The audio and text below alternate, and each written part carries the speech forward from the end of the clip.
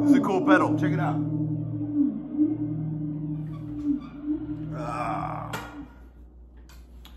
My opinion, the best flanger pedal ever made. The most outrageous, cool flanger pedal of all time. Ibanez FL305. Hey friends, fellow rock and roll enthusiasts. Little Tommy, homeschooling. Remember me? Hey, I just wanted to check in and say hello to everybody and all that shit. Here, let me plug this back in real quick. Because I might show you something. Here, I'll just use this short cord. Man, what a crazy week. We started yesterday. We started these amazing rehearsal / sessions with Ann Wilson at Paul Moak's studio, Smokestack. And I'll tell you, man, we had so much fun. We spent all day yesterday working on this song that we, a little riff that I came up with when I was on my deathbed, having that terrible illness. After a week of not playing guitar, I went out on the back porch and tried to get some sunshine, you know, to heal my body. And I picked up an acoustic and I was so weak I could barely play it. And I just started playing this little riff, and I don't know, man, I was like delusional, like some sort of crazy different world I was in. And I recorded it and sent it to Ann, and she loved it immediately. She was like, "That's amazing. I already have vocal ideas for that." That's how we've been writing, you know. We all just come up with riffs and then she puts words to it.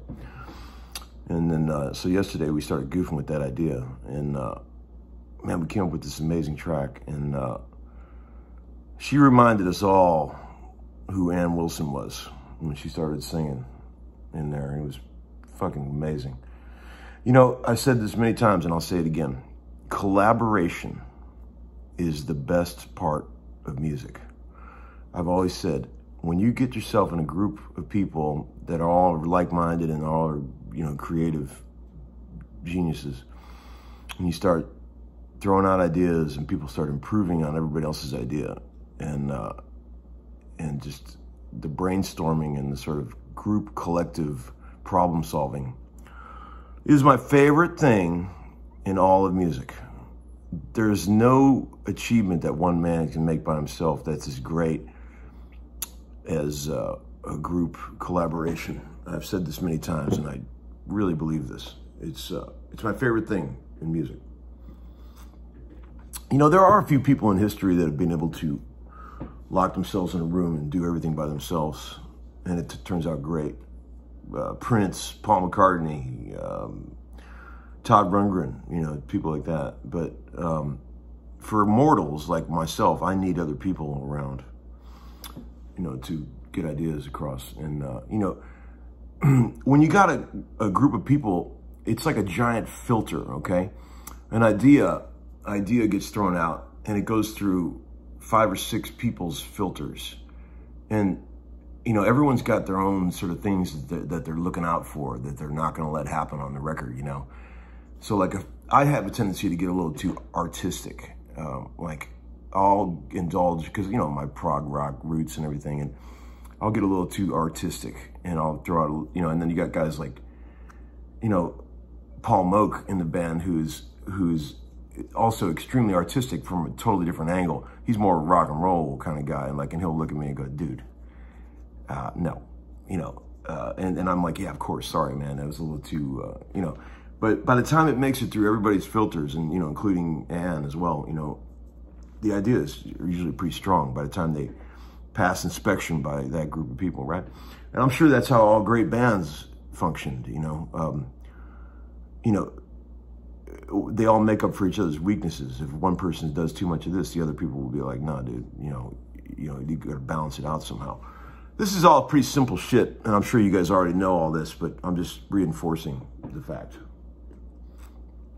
that that's how music works. And, you know, when I'm in the studio, when I'm making a record, when I'm writing a song, or whatever I'm doing, producing an artist, I just like to have people around who are creative. I don't care what instrument they play. Most of the people that I find that are extremely creative play every instrument. And they don't think of music in terms of like, I'm a guitar player or I'm a piano player. They think of music like producers and like creators. And they happen to play this instrument or that instrument, but, you know, they listen to the thing with a big picture in mind, not just like the instrument that they're playing. So if you get a room full of those kind of guys, you know, omni sort of creative people that can play anything, and then you get all of those ideas flowing, that's when shit gets really crazy, you know. You ever heard of this band called the Beatles? That's kind of how they were. This guitar I'm playing is something, what is it, 57 Les Paul Special.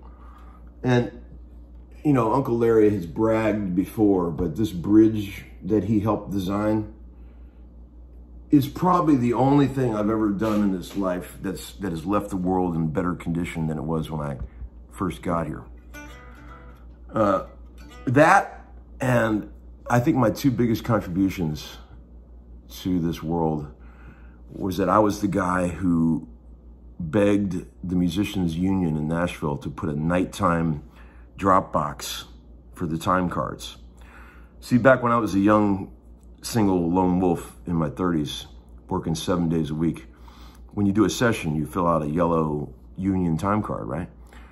And I could never get to the union to drop off the time card at any time when they were open, because I was always working so much. So I said, guys, put a little box outside the union where you can put the time cards in. That was my idea, okay? And it still exists. It's been up there for 20 years, and that was Uncle Larry's doing. I'm just saying, you know, for all you young bucks out there, when you put a time card in the old nighttime drop box there, guess who came up with that? Okay, enough bragging. Here's why I brought this bridge up, okay? This bridge, the Music City Stud Finder, is amazing. And you could take any 54 through 60 Les Paul that was built with the studs in the wrong place. They all were. And you can correct it with that bridge. It makes up for all the problems, you know? So then, you know, there's other bridges that the Music City Bridge makes, right? Joe Glazer and Nick Druschel and those guys. Josh Rawlings. They they've got several products. Here's a new product they came out with called the Savvy. And this is a bridge that works for 61 and onward Gibsons, okay? And these are amazing. All this stuff that this company makes is incredible, and it all works. And it's designed by real guys that are in the trenches that are trying to solve real problems and real players, okay? This morning, unrelated, I was geeking out on some Randy Newman, playing, you know, a couple tunes for my kids on the way to school. I'm not a huge Randy Newman fan, but I've always respected the guy greatly. You know, I don't know all the album cuts and stuff like that, but, you know, I know the hits and I know the important stuff that he did, and I have great respect for him. And I think he's a pretty funny cat. You know, anybody that writes a song called "I Don't Want No Short People Around Here" is pretty edgy, you know. But dig this, man. You guys remember this old song called "I Love LA," right? It's got many different movements that it goes through, very sort of forward-thinking musical ideas, mixed in with some real silly sort of 50s doo-wop. It makes a pretty interesting stew. And about 3 minutes into the tune, it goes off onto this solo bit. I think it's in the key of C. Dig these chords, okay? Because you know how I love chords. Here it comes.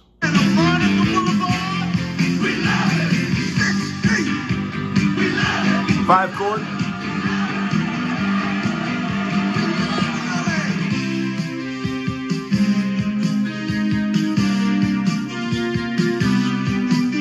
Amazing.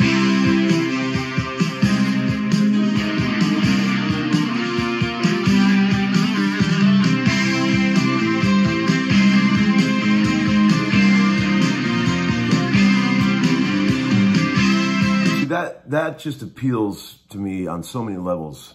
First of all, the John Carpenter synth sounds. That reminds me of all the Genesis shit that I grew up on, using polychords. Okay, it's a simple thing, but it creates such tension. Now, dig this. Okay, you got C major, and then A flat major over C. And then B flat major over C, and then G major over C. So you got the chords are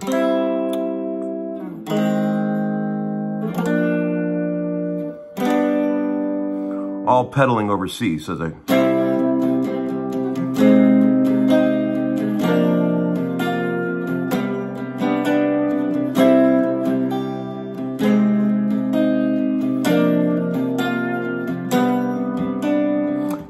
simple major chords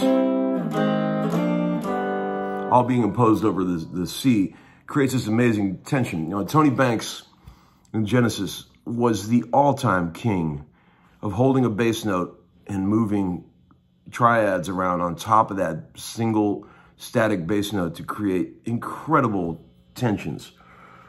The absolute king, all time. I mean, nobody could touch him when it came to that stuff. Classical training, classical roots, these things were very popular in sort of classical music, you know. And Tony used all that in his writing in Genesis. Oh man, I could give you a million examples, but I'll spare you. But there you go. So this little riff that I was playing, this thing, which is, you know, in the key of C, I was using my love of fourths, parallel sliding fourths, to create interesting rubs, like in the key of C.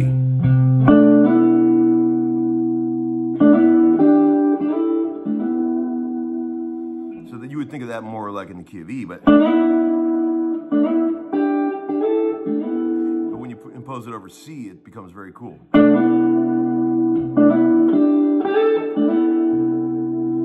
And then you do the same thing up a fourth in F.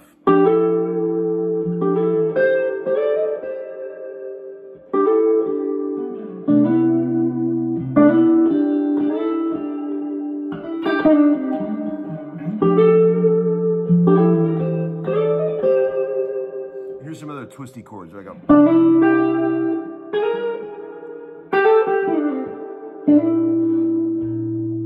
B flat, A minor 7, D7 over A.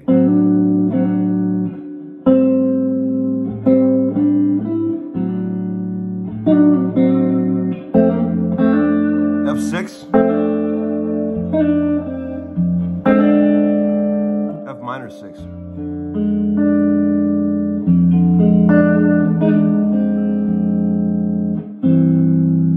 C major, 3 notes, G, E, and C. So you got that cool little walk down.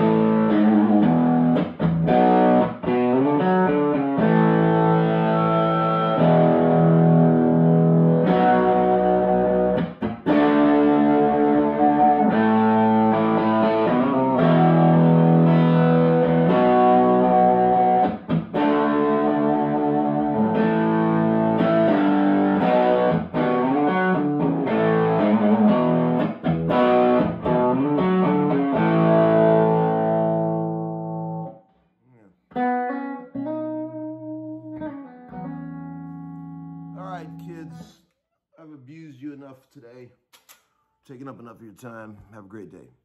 Uncle Larry.